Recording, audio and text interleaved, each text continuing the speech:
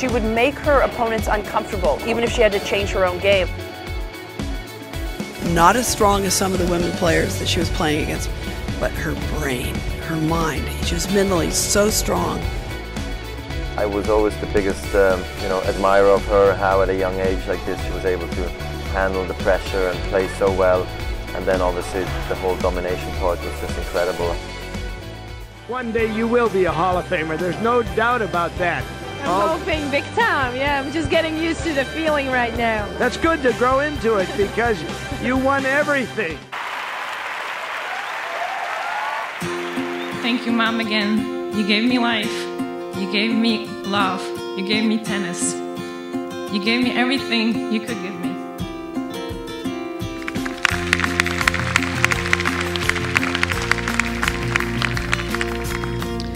Thank you, tennis. You gave me the world.